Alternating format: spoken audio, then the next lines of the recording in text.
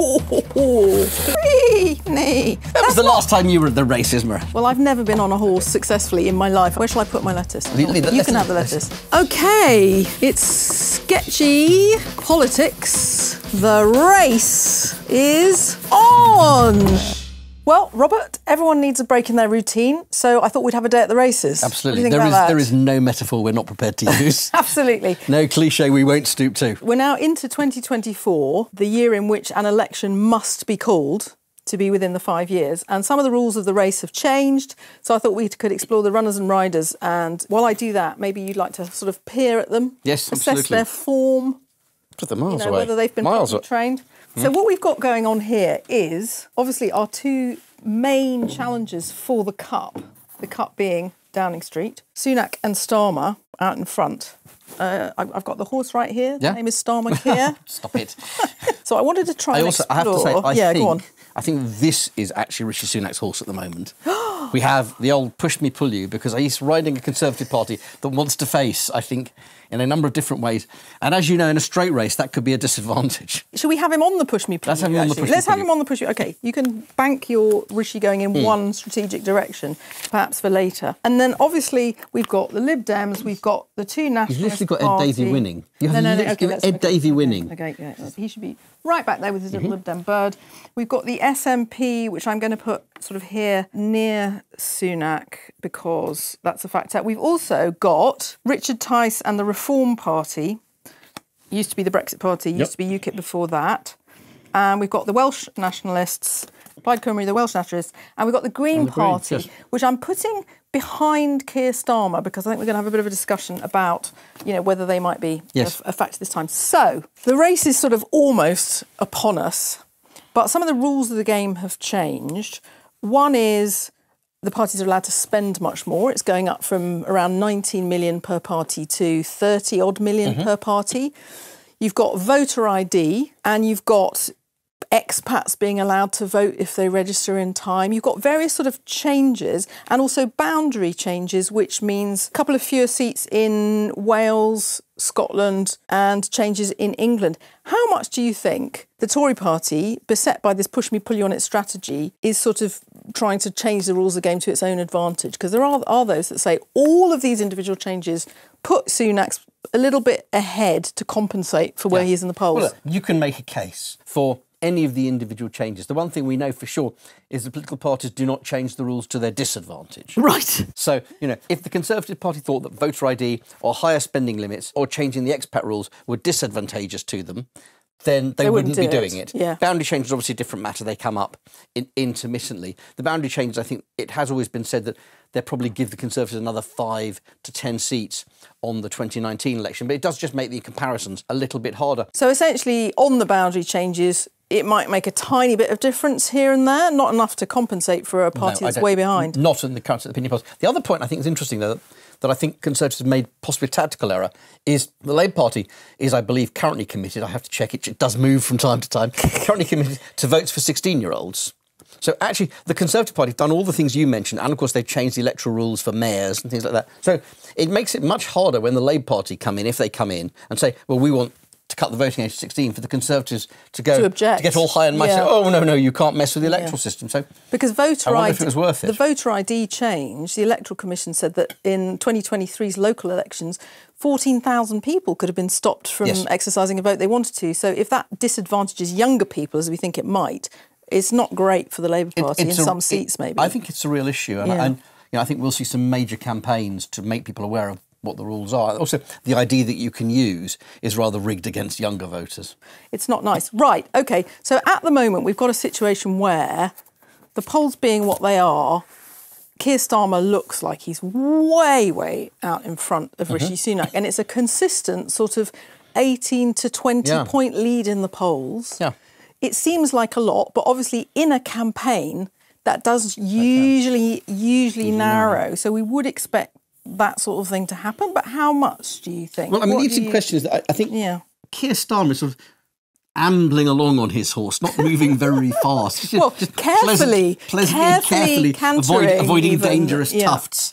And the Conservatives are just moving backwards. The Labour poll lead is essentially the Conservatives undertaking them over the last 2 years and getting further and further back. So it's the Tories losing as much as the Labour Party winning. It's very clear we've got to that point, and you see it sometimes in life cycles of parliaments, where even when a political party is saying what advisors and strategists and opinion polls tell you is the right thing to be saying and doing what they say they are told they need to do, the public has so lost interest in them, so doesn't rate them, that it doesn't matter that they're saying what voters want to hear because they think they're not listening. You won't do it. We're not listening. And I think that's where the Tories have got to. It's a terrible place to be.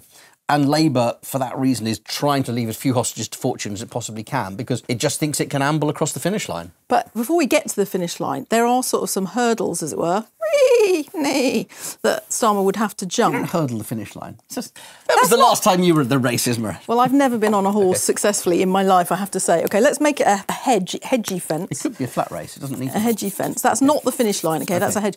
So one of the hurdles that it appears Starmer's got to get over is this question of having promised an enormous industrial strategy with a huge price tag attached, £28 billion for a green industrial revolution, which this is only... £28 billion a year? Yes, by the end of the first five-term parliament, which is one of the only things that the Tory party is successfully kind of hammering him on at the moment. Do you think that this is something, where the horse is in a way kind of refusing, to get over this hurdle at the moment? It's a very odd one, this, because obviously this was introduced a couple of years back. Yeah. It is one of the very few clear policy proposals that Labour's got that's been sticking with for a couple of years and people have begun to internalise. Also, 28 billion is a very odd figure. You normally say 30 or 25. 28 billion.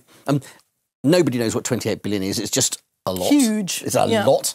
If it had been 20 billion, we'd be having the same conversation.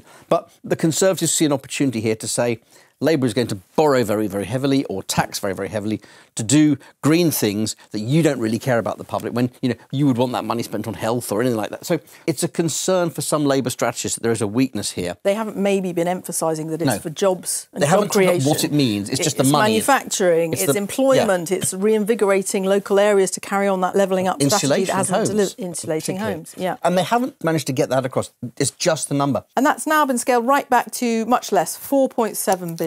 It's the price tag being the story is the problem, rather than the policy itself. OK, I think they've also got this other problem at the moment, which is the left and discomfiture with Starmer and the shadow cabinet's stance being shoulder to shoulder with the Tory government on support for Israel over Gaza. And we have this potential figure from the past coming back to haunt the Labour leadership. George Galloway, who has stood previously against Labour, twice from beaten the left. in by-elections, once failed in battle. And they're really nasty campaigns when he's in. They're really poisonous campaigns when he goes after the Labour Party. And he thinks there's an opportunity to humble Keir Starmer in the Rochdale by-election, significant Muslim population which he's targeting, that is dissatisfied with Labour's position over Gaza. And he thinks they can deliver a blow to Keir Starmer, if not win the seat, at least dent Labour's vote enough to move its policy. And by the way, this goes back to the Green issue, because where are the voters who aren't going to go to Respect, which won't stand in very much? He's not called Respect anymore. I think he's called the Workers' Party these days. Whatever the Galloway vehicle becomes. Where are they going to go if there isn't a Galloway candidate? People who feel that agitated and want to go to the left of the Labour Party, the Greens are the most likely vehicle, which is another reason for not dumping the Green strategy, which you might be able to use to squeeze the Green vote in a general election. The whole Labour strategy has always been, we've got a group of people to the left of us, they don't really like us, they liked Jeremy Corbyn, but when we get to the election, it's us or the Tories, and they'll fall into line, most of them. And that's normally a bankable strategy. To be fair, that is what tends to happen at general elections. That's right. But there may be factors that make especially it happen. if people think that Labour's way ahead and they can afford to be a little bit more demonstrative in the way they vote. We should explain. There are two riders on the Green horse because they have a co-leadership strategy at the Green Carla Party. Denyer and Adrian Ramsey, as everybody all our viewers will know that. And to be fair, the Greens change their leaders quite often, so one does have to keep up. I think it's fair to say neither of them has yet cut through to the public, so they've got a bit of work to do. But in a way, they don't need to so much, because it would be disaffection with the Labour direction that was. Absolutely. Those two issues around the left are a problem for Keir Starmer in England. Then obviously in Scotland and Wales you have the Nationalists, which is another repository for disaffected left. The Green issue and the wider disaffection from the left, that's a little bit harder. But obviously if Gaza is still rumbling on by the time we get to the election, and Labour's position has not moved, then I think he has a problem. Some of those voters could go to the Lib Dems as well. And obviously there are lots of seats in which they are the challengers to the Tory party. The factors are quite different in terms of those blue-yellow seats where that's what the fight is. But they also benefit from the general strength of the opposition. And there's quite a kind of complementary pattern there. So we've got Ed Davey sort of bringing up the rear here, but with ambitions to take quite a lot more seats this time. The good news for Ed Davey is that in most of the places where the Lib Dems have a chance, it's the Tories that they're going up against, and therefore they can have actually not an especially good election campaign. And still make progress. He can carry on not being an especially charismatic leader, and they can still make gains at the expense of the Tories in some of their southern seats. So we're going to leave Ed Davey sort of getting on with his own thing in his lane. The Greens, we're bringing up the rear here with Starmer because of this factor we discussed. It's questionable whether the Greens will actually manage to even hold the one seat they have at the moment. Yes. But they are quite ambitious. They're actually targeting 2 or 3. Yeah. But we shall see. Because obviously under first past the post, it's really difficult. I think with the Greens it's not really what they end up doing in the election. It's about what they end up doing in the months before the election, how much they frighten Labour. You know, we've got local elections, we've got by-elections. If the Greens do quite well in some of those, which they could, he's suddenly going to find that the voices on the left of his party, and not the hard left, but just the soft centre-left of the Labour Party now, are saying, we've got a problem here. We need to be more radical. We need to be more aggressive. And that's an opening for the Conservatives. Or possibly even we need to enthuse, because one of the problems they might have with this election is a general sense of despair about the state of the country, but less enthusiasm for a positive Labour programme. Yeah, I mean, Tony Blair always used to say the choice in the general election is not between the Labour Party of your dreams and the Labour Party I'm leading. It's between the Labour Party and the Conservative Party. And that's the message Starmer has to keep hammering home, and so far has managed to do reasonably well. Now, one thing that's helping Keir Starmer is the relative falling back of the SNP under Humza Yousaf, First Minister of Scotland, because the SNP, having dominated the whole territory in Scotland since the mid-2000s, 2007 they became the largest party in the Holyrood Scottish Parliament, but they are less popular now. They have all the problems that come with incumbency, not least how they handled COVID, which we're seeing on the inquiry stand at the moment. And so as they fall back, that hugely helps Labour, and there's sort of, in a way, this SNP horse, I'm not quite sure how to sort of do it visually, but this SNP horse is also sort of helping the Labour horse on its way. But Sunak, for his part, has got some real problems. It's the push me, pull you strategy, as you've described, but also the presence of this party to the right, Reform, who are saying they're going to stand against Tory candidates. And of course, they stood down in 2019 in a lot of seats, thereby enabling Conservative victory, or certainly making it more dramatic. But this time they're going to stand against Sunak, and that surely pulls him way back again. It's certainly very problematic. I mean, if you take the two different initiatives, I mean, and the SNP situation is so dire. I mean, all the things you listed, plus of course we're waiting on police investigations into the previous leader.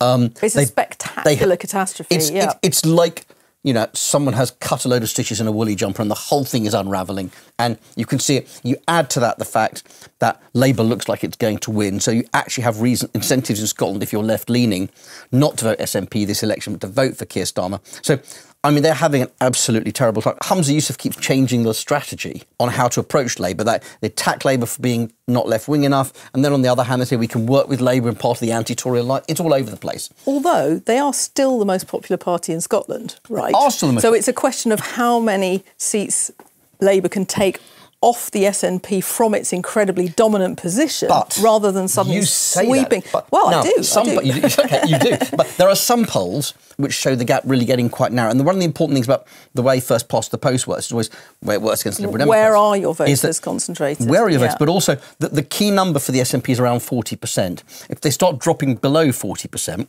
then all of a sudden it can fall away. Right. And the polls suggest that could be happening. So that's the worry for them. Reform is in a way much more interesting. It's always been a shakedown party on the Conservatives. It's always been a party to frighten the Conservatives to doing things that its leaders wish they were doing. So again, shall we just try and make clear, it's not that we're expecting Reform UK, unless something really extraordinary happens, to take seats in the Commons. It's taking enough voters away from Sunak's party to cause him serious difficulties in a lot of seats. The question, though, is whether they are... A lot of seats. Essentially. I mean, the question is whether they're causal or whether they're just a response to what's happening. So is it that Reform is doing something interesting and important, which is pulling people away from the Conservative Party? Or is it just that people are fed up with the Conservative Party and that cohort of them are giving their votes to reform? Yeah. Now, So it's just a vehicle for protest votes, but not like all of this lot, protest votes off to the left, protest votes off to the right. They appeal also to a core of voters, you know, the nationalist Conservative voters and MPs in the Conservative Party who've made common cause with them in lots of ways. Yeah, and particularly on immigration. Particularly on immigration. And who use the threat of reform to try and scare Rishi Sunak into different policy positions, just as once upon a time the Eurosceptics used the threat of UKIP to scare the Conservative leadership into a referendum. And there's the kind of shadow of Nigel Farage over all this. Now, Farage has said quite clearly... It's like the scary sun in the Teletubbies, like hovering exactly. over. Well, exactly so. If you're Sunak, that's exactly what he is, right? So he's sort of hovering in the background, and he's insisted that he won't kind of take over Richard Tice's leadership of Reform UK or get too involved because he's enjoying his new life as a pundit. Yeah. I'm not sure what the pundits union, you and I would have to say about that, but anyway. But he's still there in the background, right? And the very thought of him scares the Tories witless. Really and he's associated with Tice. So he's not really a co-leader, but he's sort of technically, officially, he absolutely... Well, he's the owner of the party. He's the proprietor. So, he can do whatever he likes in the election. I was at the launch of the Popular Conservatives, Liz Truss's vehicle for pushing her policies. And who should be at the back but Nigel Farage, here in his journalistic capacity, let me tell you. But, you know, being interviewed in his journalistic capacity and talking to lots of people in his journalistic... And you could see the whole thing, he's hovering over that side of the Conservative movement, waiting to see what they look like when the dust settles after the election. And you can see there are a whole load of people around the Reform Party who can sense the opportunity of some kind of reverse takeover of the Tories. And it's phenomenally dangerous, actually, isn't it, in terms of the future of the party? So if we were going to do, because we've done the hurdles that Starmer's got to get over, let's think about some of the hurdles that Sunak's got to get over. I mean, there is this whole question of the budget and, you know, the handling of the economy. There's also May elections. Which are likely to be terrible. Which is mayoral elections, local elections. There's the summer, which people talk about perhaps an increase in small boats in the Channel. Well, I think the May elections are more important in the summer, because if they're as bad as we all think they're going to be, then you just get another upsurge of discontent and panic from his own party. I've heard the theory expressed that if George Galloway... So he could get over the budget, maybe some less tax cuts than they thought they were going to be able to offer, but they'll clear it. But then the May elections could be really, really... Yeah, I mean, I've heard the theory put out that if George Galloway were to do really well in Rochdale, maybe win or stop Labour winning, that there would be a renewed push by some Conservatives to say, let's dash for May, before the May elections. Labour's in a mess on Gaza. Let's go then. I mean, I'm still not convinced, because I still think they're too far behind in the polls, but I see the argument. But, I mean, Sunak, he's having good weeks. He had a good week with Northern Ireland. He got the Stormont Assembly back. There'll be very little credit for him in this. There will indeed be very little credit for him from the electorate. All he can do is attempt to keep showing that he is a capable Prime Minister and try to scare people at the Labour Party. And the problem he's got at the moment is he's not succeeding in scaring people about the Labour Party yet.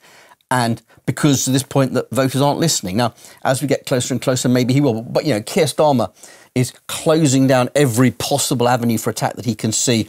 Their first draft of their manifesto, which they're working on now, is going to be absolutely safety first. I mean, you're scamming. If you find adjectives, it'll be a miracle, let alone policies. It's very clear they're going to give Rishi Sunak as small a target as possible. I have another very valued prop here, left over from our excellent market stall episode, which you can catch on YouTube, because we should also remind ourselves that the last time that Rishi Sunak faced any electorate at all, it was the Tory membership, not the British electorate, and he lost to a lettuce. Liz the lettuce. To Liz Truss, the lettuce. So, you know, he is an untried Prime Minister in terms of a general election campaign, the pressure that he will be under as the incumbent. And I mean, where shall I put my lettuce? You can have the lettuce. It's nearly lunchtime anyway. Let's just go then, you and I. It's telling that when parties replace a leader mid-term, the record of them being able to take them over the line later on is not great. There are exceptions like Boris Johnson, but actually, more often than not, you are seen by the public as a sort of fag-end Prime Minister of a party that's run out of steam. And so even if he were God's gift to campaigning, this will be difficult.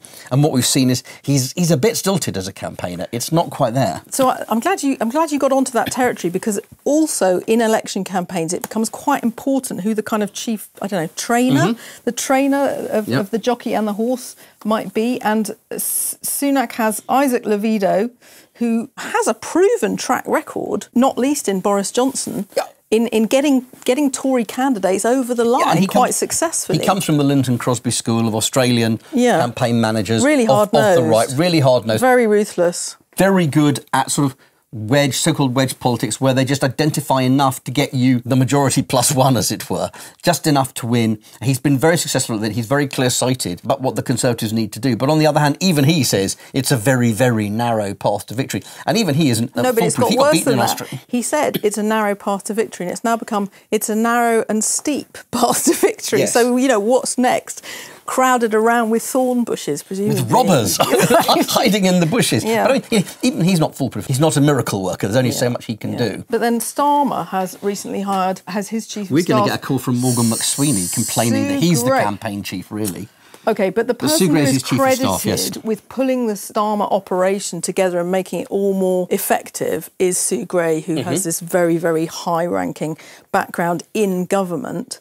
So, you've got considerable firepower in both the main groups of trainers. And we should also say that Levido, Sunak's man, really does want to... Get this lettuce really gets in the way. Levido really does want to push it as late as possible to the end of the year, hoping that things improve. He wants people to feel a bit better off. He wants, hopefully, to see some flights to Rwanda have taken off so that Sunak's claim to be dealing with illegal asylum is working. Ideally, he'd like another set of immigration figures to show they're much lower, though they still won't be low enough for people who feel strongly about this. So all of those things do still point to going long. Sue Gray has definitely brought some... October, December? Or November. I just think they'd be mad to go to December. November is the date that's talked about most. Right. Sue Gray is bringing professionalism and organisation to Starmer's operation. I mean, her main role was to get them ready for government. OK, so, Robert, just to finish, if you wanted to sort of study the runners and riders in a bit more detail... Use this propaganda. We have had this slightly ridiculous situation of the Prime Minister himself, on air, taking a bet, a £1,000 bet, actually in this case on whether flights to Rwanda full of asylum seekers and immigrants will ever take off from the UK. And he took that bet, £1,000. And then he backed out of it the next day. Then he backed out of it. I mean, if you were a betting man, I don't know if you are a betting man. Not much. What do you think? Do you think that that it's worth even having a punt on anyone other than Starmer getting over the line? It was a stomach-clenchingly awful moment when he did that. I mean, £1,000 so I can get an asylum seeker on a plane. I mean, it really was terrible. It was as if Danny Dyer had been made Prime Minister. But no, I wouldn't put money on anybody else at the moment. I think he is coming around the fairway, and the fairway, that's golf, isn't it? It's just giving myself away. Coming round the last bend, he's heading towards the finishing line, and at the moment, he's still out of sight.